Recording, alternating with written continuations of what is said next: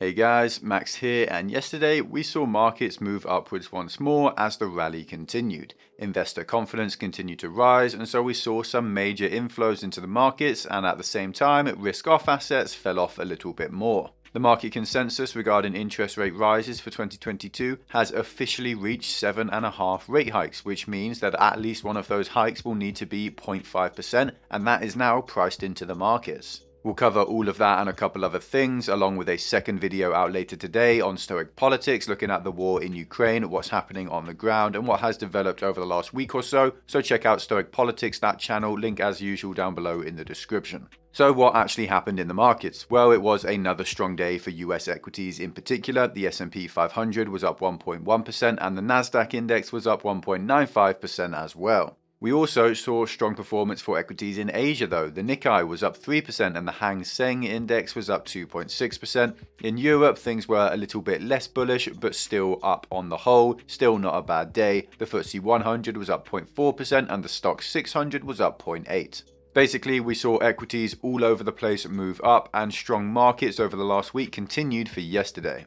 On a slightly off-topic note though, lots of people are seemingly a little bit upset or angry about seeing stocks rise when they are unsure why they weren't invested or why markets are moving upwards at all. They're now wishing that they bought in. Now the reality is here that the fundamentals behind the markets are exactly the same today as they were a week ago when markets were tanking. In fact, the fundamentals actually look slightly worse today. Now, if we take a look at any individual statistic, it hasn't gotten any better at all, yet markets are still booming for some reason. Oil prices are still crazy high, higher right now than they were a week ago. Natural gas prices are still crazy high. Inflation is actually high and it's getting worse. Consumer sentiment is still sitting at rock bottom. Real wages are still falling every single month. Russia is still moving closer to becoming a pariah state with more and more sanctions being levied every day. Hundreds of billions of dollars will be lost as a result of those sanctions levied against Russia. Interest rate rises are still going to come in the future. The Fed is still going to have to sell off their bonds and reduce the size of their balance sheet in the future too.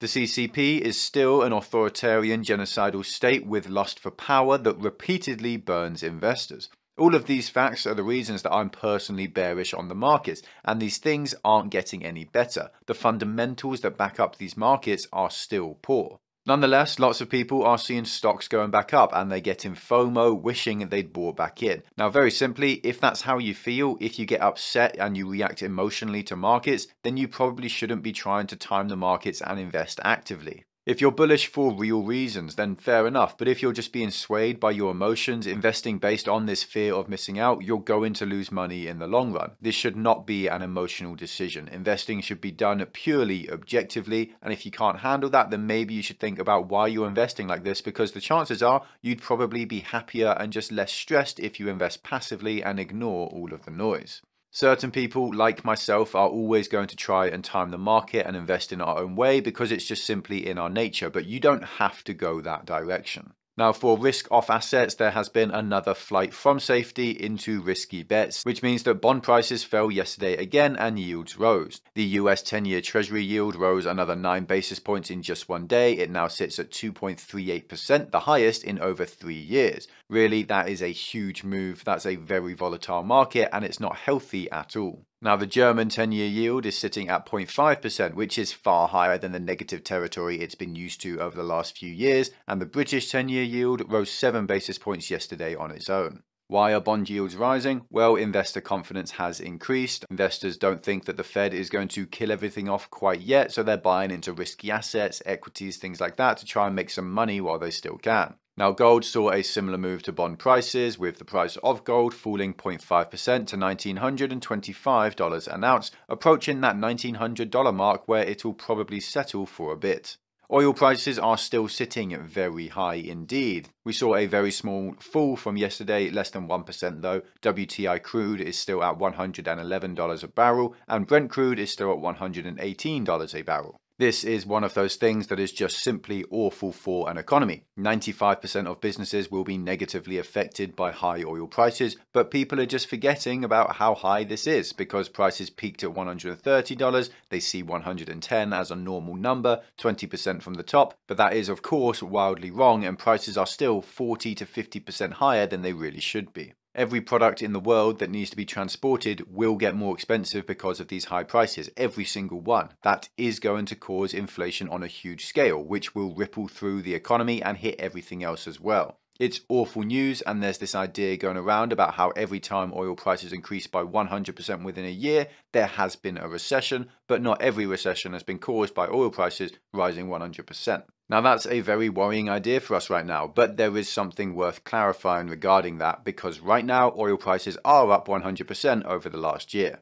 The problem is we had artificially low oil prices for about a year because of lockdowns and very low demand. We even had negative oil prices for a while. Now, if we consider the $40 a barrel mark to be the baseline from where we measure, then prices are already above 100% higher than that, but that price level was from artificially low demand, as I just said. It's probably more fair to use the level that we saw over the last 6 months of between $70 a barrel and 75 or 80 as our baseline, in which case we need to see oil prices rise back up to $140 or higher to guarantee a recession. Now that doesn't mean a recession can't come without that happening, but if that does happen, a recession is basically guaranteed. Obviously, lots of these price hikes are caused by the war in Ukraine, but sanctions from that war are not stopping anytime soon. Biden is due to unveil new sanctions against Russia very soon, as are many other countries, so the price action based on this is by no means over. Finally, in the world of crypto, what happened? Well, there was pretty much no major change. Very small declines or rises from yesterday. Bitcoin is still sitting at about $42,000. Ethereum is still sitting just about $3,000. Altcoins are more volatile, of course, and most seem to be down slightly, 1 or 2% though, so no major moves across the board. Really, I would have expected crypto as a whole to move in line with tech stocks, the Nasdaq, but they didn't, and I'm not too sure why. If anyone has any ideas for why tech performed well yesterday but crypto didn't, then leave them in the comments down below. Also, I will be putting out a Stoic crypto video out soon, so leave any comments for what you might want me to cover in that as well. Finally, it's probably worth mentioning that Britain got new inflation data yesterday, and the CPI over here is now sitting at 6.2%, a 30-year high for the country, which is obviously very bad news. Now, the UK has lagged the US a few months regarding inflation. We're basically just 3 or 4 months behind where you guys are, but headed in that exact same direction without a doubt.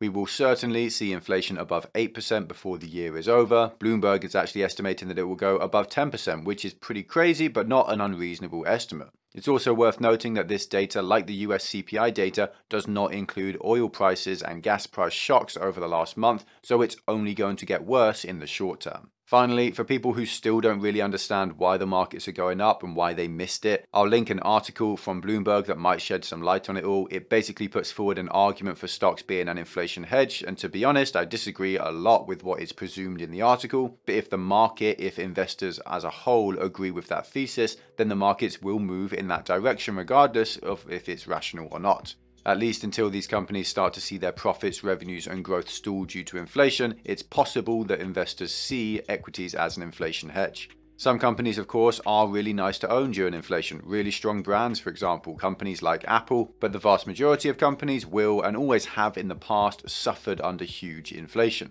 Either way, it's an interesting article, so check it out, the link down below as usual. Also, it will be on my Patreon for anyone stuck behind a paywall.